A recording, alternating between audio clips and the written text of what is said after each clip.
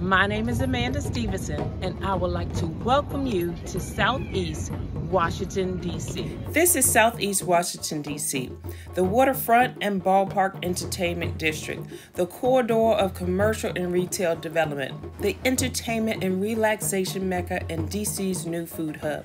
But wait, it's Southeast, but this is not Ward 8. If you didn't know, there are two sides to Southeast, and to get to the other side, which is Ward 8, we have to go across the Anacostia River, the body of water that separates us from and over the bridge that connects us to food and economic access and opportunities. Take a ride with me across the bridge that many travel, leaving Ward 8 for food and economic refuge. Today, I'm taking you back to the 8th Ward of Good Hope that Martin the King dreamed of, on a food journey through the disparities, desires, and dreams of residents and other stakeholders. With resilience, they reimagine the broken system. As I am working to address the problem of how might we create a new and inclusive food culture to improve the health and wealth of Ward 8, where the cost of living is outpacing the incomes and life expectancies of many residents. To now realize a healthy and equitable food culture in DC, starting right here in Ward 8.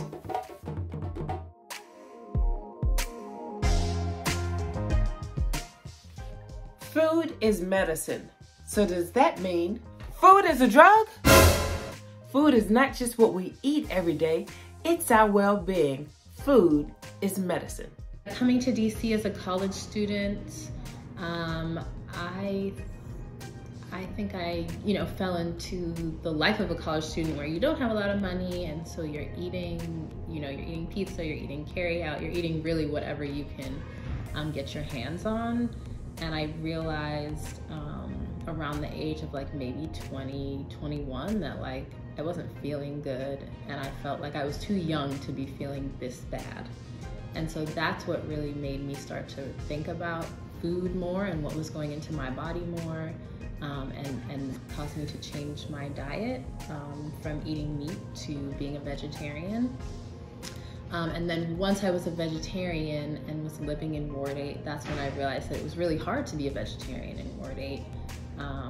It was really hard to just get any type of food in general, let alone, good quality like fruits and vegetables. Before we even get to food as medicine, let's talk about food as prevention.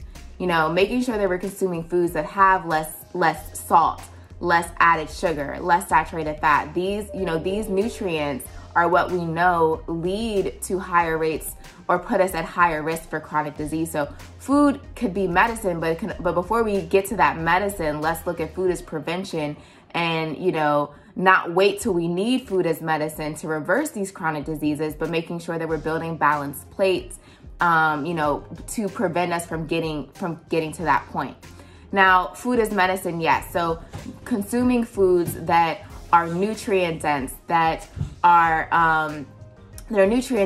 low in salt, low in sugar, low in saturated fat, can help roll back chronic disease. Now, medicine does play a role as well. So, if you have been prescribed medicine, you working with your medical providers, that medicine plays a role, but food also can play a role too, and it can work together. So we want to make sure that we are looking at the foods that we're putting into our body, making sure that it's supporting our health, not only for ourselves, but especially if we're the gatekeepers of food in our family.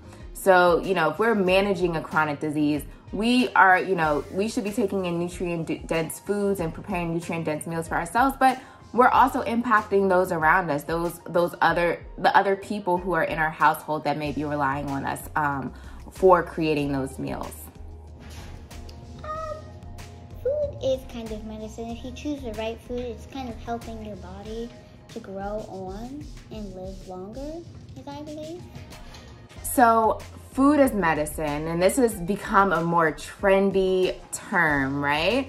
And I do believe, food can play a role as medicine. Depending on the type of food you eat, it could prevent, slow down, or reverse chronic disease. And we talk about food as medicine a lot when it comes to diabetes management, because the rates of diabetes are so high in our community. What we put in our bodies is how we nourish our body.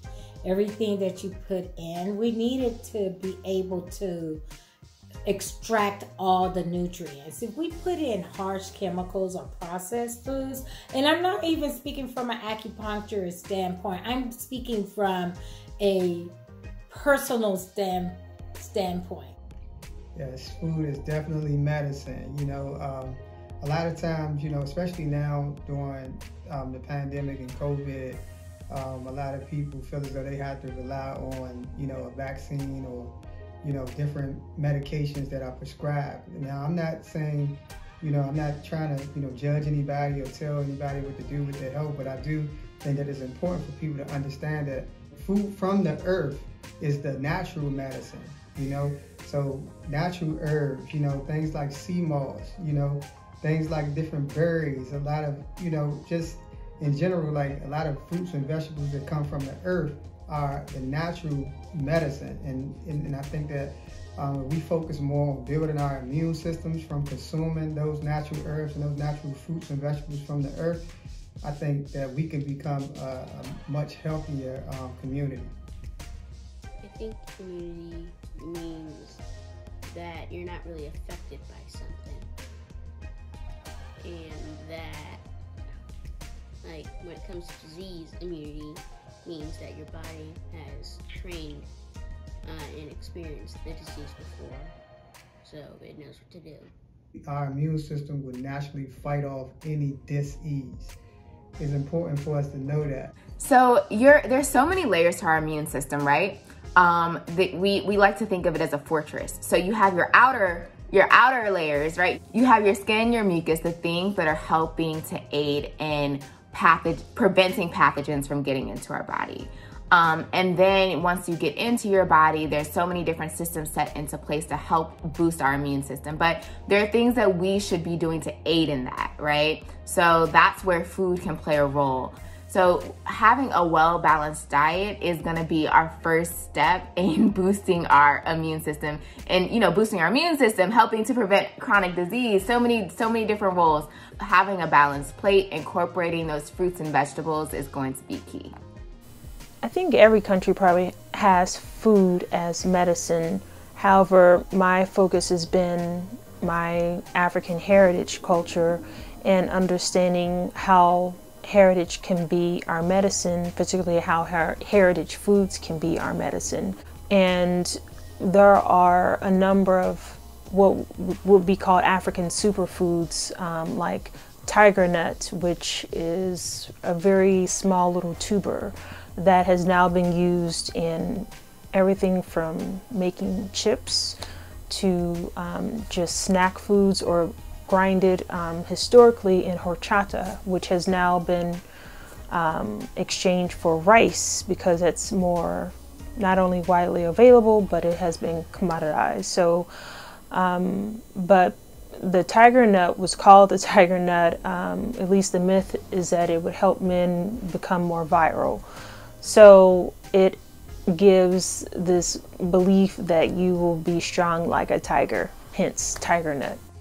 Yeah, so, you know, a lot of times we rely on different, you know, medications, you know, because it's a conditioning that we have in our community, you know, that we were raised to think if we're in pain or we have something like a headache or, you know, we feel nauseated, that we have to run and go and get man-made prescribed, you know, medicine from the doctor or the stores, the CVS and things like that.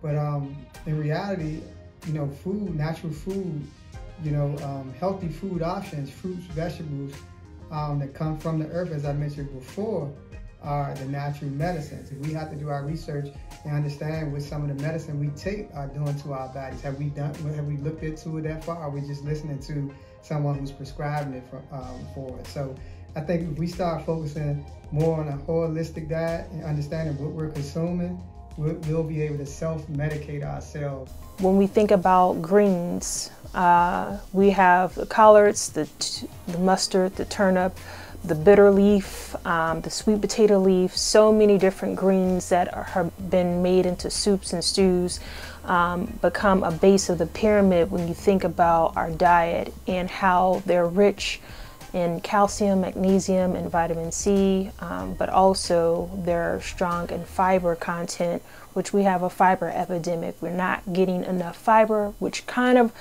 best way to describe, operates like a broom in our guts, cleaning out any residue that needs to be gone in order for our systems to be fully functioning.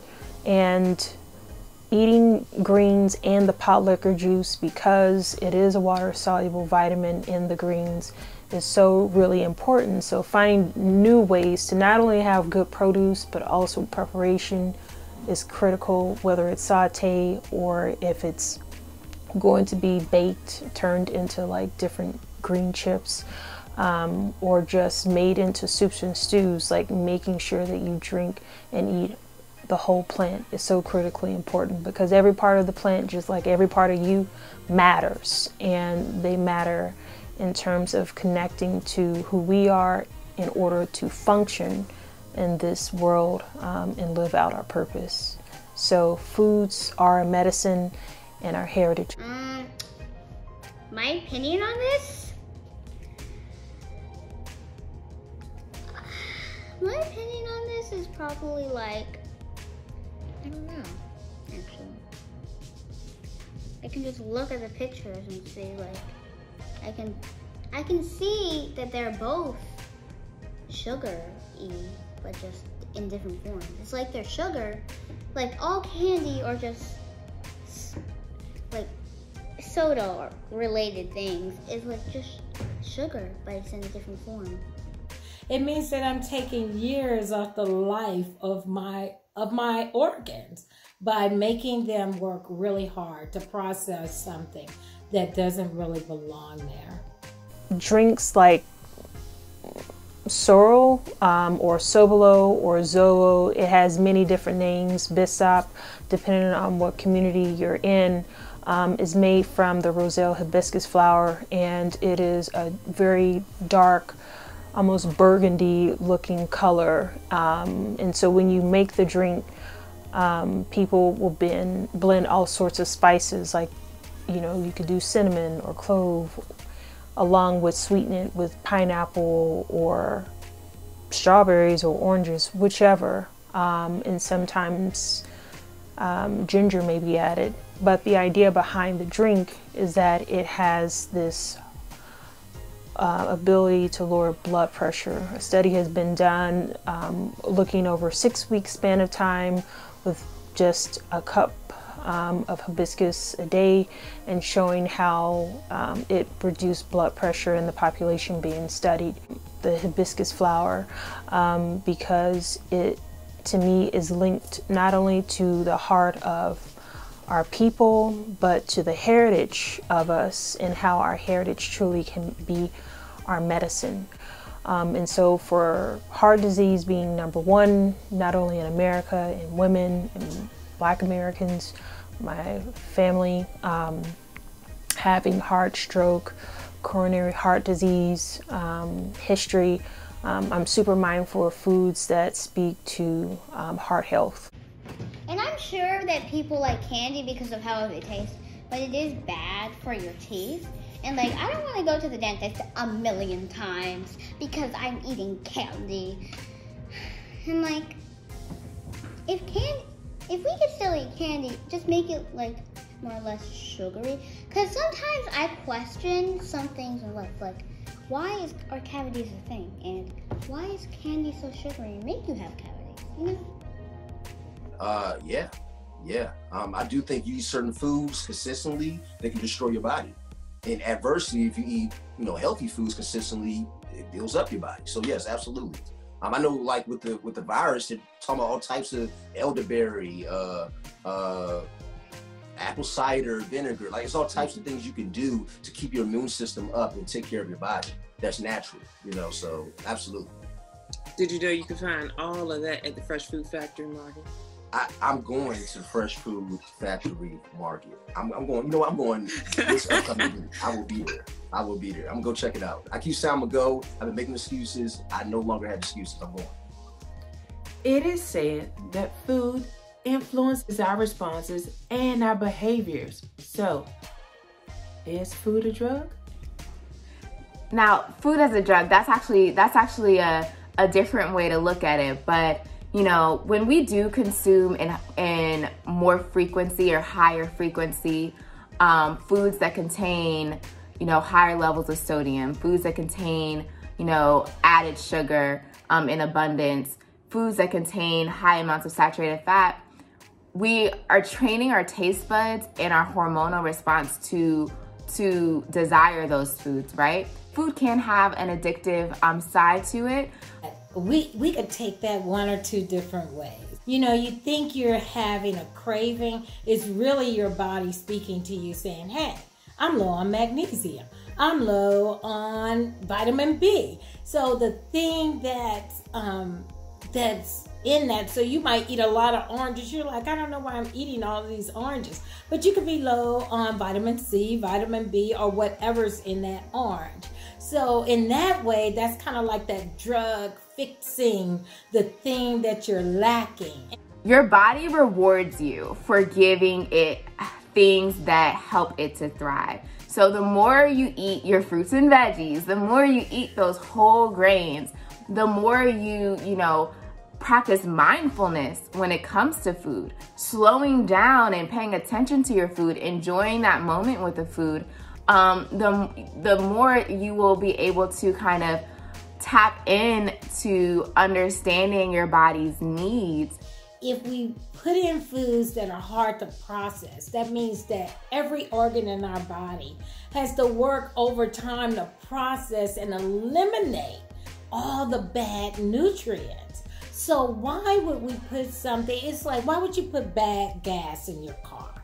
And you gotta drive 500 miles just to drive it out so you can put good gas in your car and your car can start running correctly. So my thing is, what you put in your body is what you see out. You get it in your skin, you have it in your complexion, you have it in your thoughts. Your mind could be foggy if you have bad food. It's in your joints, in your weight, even in your hair being healthy. I use the example of after you eat a pack of Oreo cookies, right? It tasted good in the moment. Your brain was telling you you wanted it, but your body is going to reject it. Your body is gonna speak to you in a way that you have to listen to, and it tells you what it actually needs, what actually tastes good to your body, and maybe not your brain. So it takes practice to tap into that, and that's what we call mindful eating. But that can help combat this kind of, that can help combat the addictive side of food, the feeling uncontrolled around food. And it can also move us away from looking at foods as good and bad, because foods don't really have a moral component to them. All foods fit, but it's, for me, I always speak all about how much and how often, we consume those foods that may not be as healthy-ish as others. But the other end of the spectrum, where some people eat food because of it could be some mental fatigue, and they're eating to, suppress that thing that they're bothered about, like alcoholism.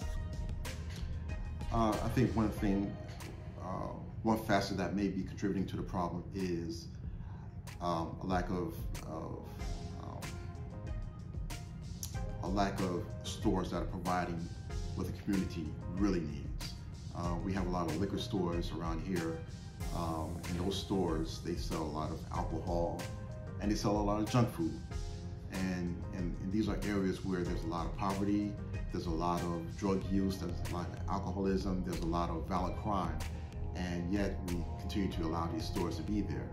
And we don't have fresh food stores. I think you are what you eat, if you're eating a beast, you subsequently can have characteristics of a beast. And the other thing about how it can be a drug, think about this. We take pharmaceuticals to help us get rid of ailments or diseases. So I think we got to understand that the pharmaceutical industry is a multi-billion-dollar industry, you know, and that industry thrives off people being sick.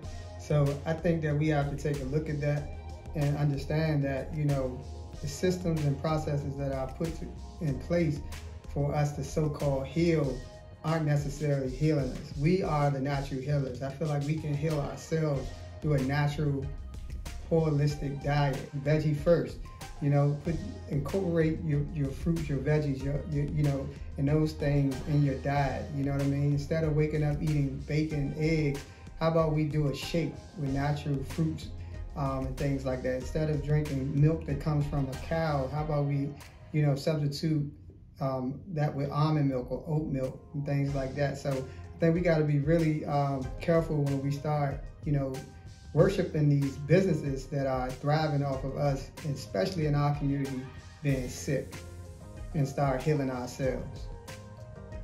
So if you eat the proper food, it can be a drug to help you control diabetes, help you control blood pressure, help you control your heart condition. So yeah, food can be a drug.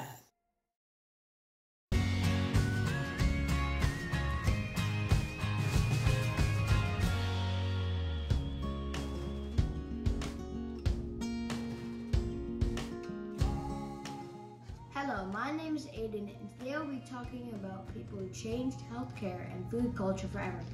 For an example, here's Charles Drew. He discovered blood plasma, and he learned to distribute the plasma to different parts of the body and to different bodies to save lives. Today, the power of plasma is still used in major surgeries and plastic surgeries all over the world. Thank you, Charles Drew, for this amazing discovery.